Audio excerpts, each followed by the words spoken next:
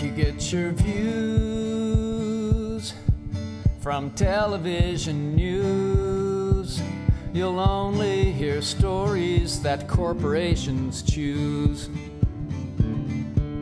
You'll only get to see what they want you to see. You're gonna have to read and decide what you believe.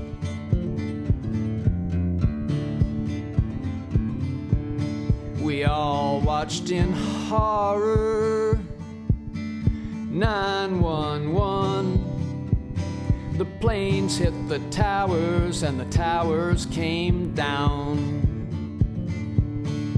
Did you ever wonder how they fell so fast? Well, maybe that's a question that we're not supposed to ask.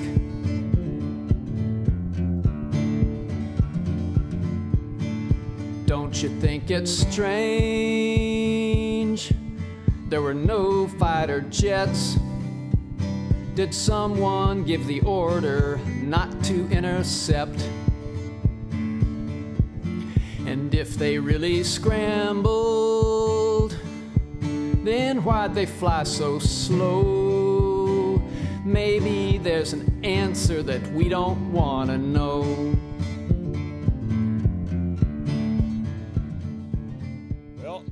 Welcome to another episode of 9/11 Was an Inside Job. My name is Bill Olson. We have a whole bunch of good news today, good news or interesting news. We're going to go to CG1 here. We've been talking about thermite being present at the towers for a long time, and it's been verified by FEMA. At least they show the material. They don't exactly say what it is. But all we have to do is show that somebody else found the same stuff, and we'll worry about, getting everybody on the same page later. But one more group weighed into it. They just found out that the first responders that are dying from that respiratory acute distress syndrome have aluminum platelets, nano-size aluminum platelets in their lungs. That's what they're dying from unreacted nanothermite. So anyway, I'll see if I can read some of this. I'm kind of out of breath from starting the show here. The 9/11 first responders suffer from a range of different illnesses, some of which are rare in the general population. Some of the illnesses can be attributed to the high pH of the WTC dust. Down here it says, commonly observed conditions among the first responders include reactive airways dysfunction syndrome. Okay, I had the wrong definition of the acronym. Caused by exposure to high concentrations of irritants such as caustic and metallic dusts, upper respiratory illnesses such as sinusitis and laryngitis, and lower respiratory disorders such as asthma and what is known as World Trade Center cough. Well, there you have it, folks. Not only is there thermite present, but it is what is causing some of these horrible, horrible problems. Oh, did you put up that CG behind me? Yeah, and then they go to 2 and 3. They're the same story, but you can see the picture better. It was shown on. It originally was published in the Foreign Policy Journal, as you can see behind me. And the next one that we're going to do. Oh, why don't you switch to one of those motorcycle shots? The Orange County choppers made a firefighter's commemorative motorcycle to commemorate the 9/11 firefighters. And right on top of the tank, show the other views. That's a good one. Yeah, how do you like that? They actually made a fire hydrant shaped carburetor.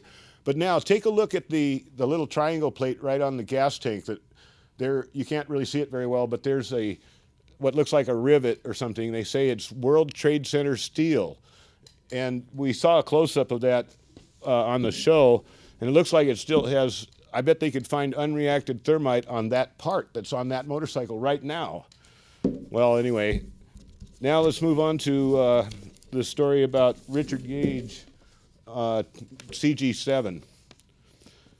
Now, as you know, the Citizens Investigation Team in New York is the team that was doing the interviews and other studies, and they came up with a story about the Pentagon that involved, you know, the airplane flew over the top. And Richard Gage originally had sympathized, or not sympathized, but approved of the individual efforts being made by these the group, the Citizens Investigation Team group, but they kind of went off the path of the scientific method, and they wound up biasing their judgment. There are far more witnesses that say they saw a plane actually hit, or they saw the plane too low to avoid missing. And to ignore that type of evidence is cherry picking, which is a scientific method violation. So both Richard Gage and Peter Dale Scott withdrew his name from their website also, and David Chandler and Cole made that's the next CG, by the way, CG8. There's a joint statement by David Chandler and Jonathan Cole about the Pentagon and all the things that we actually know, and we don't really know that there was a plane that missed it. So I urge you to go and look at these reports for yourself. We don't have enough time to cover them right now, but okay, let's get on the big news about Egypt.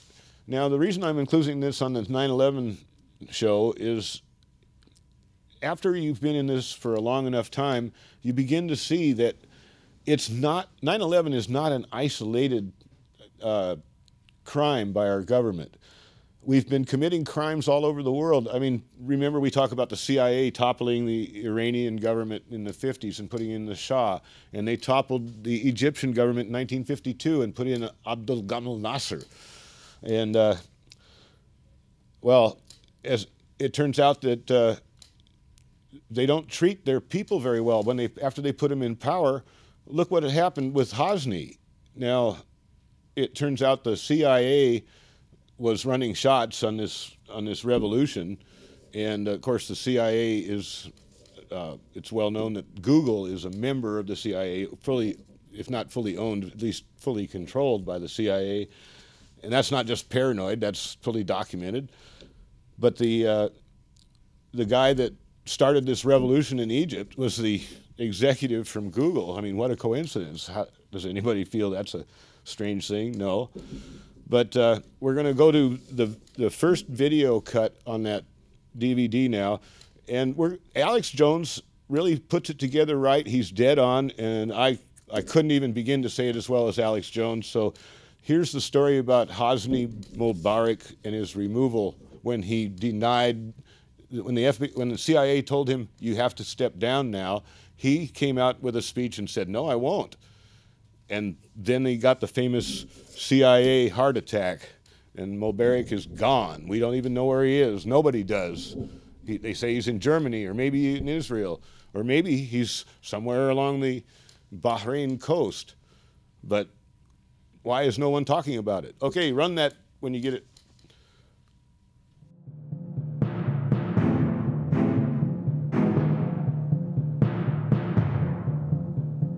How dumb does the system think we are? 30 years or 3 decades of his iron rule over the North African state of Egypt. Hosni Mubarak refuses to step down, even though the head of the CIA is in front of Congress saying he's going to step down in a few hours. Mubarak comes out and defiantly says, I will not step down. I will not let this foreign conspiracy overtake Egypt. And then magically, we're now told he had a stroke right after that. And the army announced the next day that they would be, quote, reforming things. This is a public military coup. There's no democratization. There's no calls for election. CNN and Anderson Cooper, who's admitted CIA, are announcing how great this move towards freedom is. Mubarak is reportedly in Egypt with a stroke, or maybe even dead. He's in northern Israel on the side of the sea. We don't know where he is. And where's the media? This is an issue that isn't even being discussed. Right after he says, I will not step down, this happens to him. What's developing here is the bodies are being buried. This guy has been the distribution center for the kidnapped people being taken to torture sites all over the world. This is the main central site for black sites or ghost sites where all this illegal activity is going on. This guy has the dirt on George W. Bush. He has the dirt on Barack Obama. This is the man who's followed all of their orders. But there's a problem. In the last year, it's been reported that Hosni Mubarak refused to politically get behind green-lighting an attack on Iran when Egypt is on Israel's western flank. Hosni Mubarak refused to expand other wars in the region. And this is a message to all the other Arab regimes. You get behind this buildup towards war with Iran, or it's over for you politically. And now the Muslim Brotherhood, is admittedly British intelligence, is trying to overthrow Saudi Arabia, Yemen, Jordan, all of these allies. What does this say to people that have gone along with the New World Order? What does it say to individuals watching out there that have bought into teaming up with this system? You will be betrayed in the end. How much more obvious does it have to get? And you look at the fate of Nasser with the heart attack after he gave a defiant speech, and other leaders in Egypt and many other countries. This is a message being sent out to the world, not just Middle Eastern politicians, not just politicians in Africa or Latin America or Asia, but to American politicians. Just like the message was sent with John F. Kennedy's murder. If you don't play ball and submit to the banking cartel, we will kill you, whether it's a gunshot to the head or whether it's a convenient stroke or heart attack. But the current issue that's looking us right in the eyes, that's in our face, is why isn't the corporate media in the U.S. talking more about the mysterious disappearance of Hosni Mubarak? The biggest story in the world right now is Egypt and the rebellions spreading all over the Middle East, North Africa. Why isn't it a bigger discussion about where Mubarak has gone to? And what messages it send to all these pliant dictators and servants that the British and the Swiss and others are moving to seize the ill-gotten gains of Hosni Mubarak after he served them so well. Yes, Mubarak was a terrible dictator, just like Saddam Hussein, just like bin Laden was a globalist asset.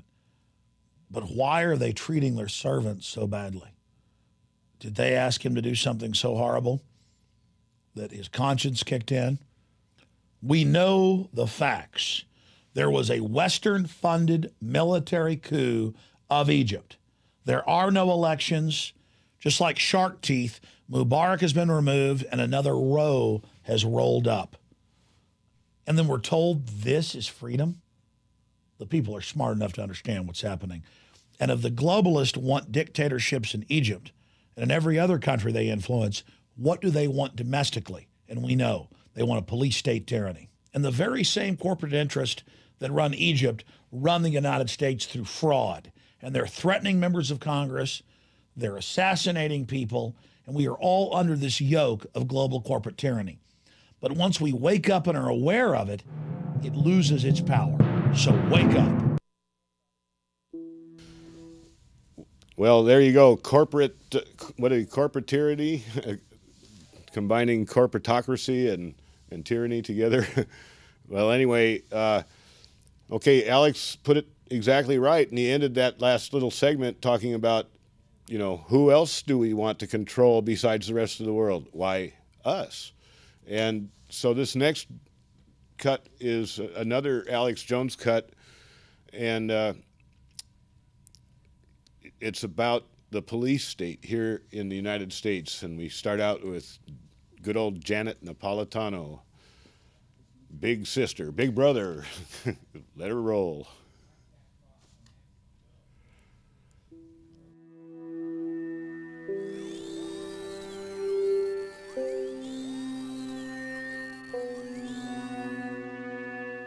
There is no question that we have made many important strides in securing our country from terrorism since 9/11.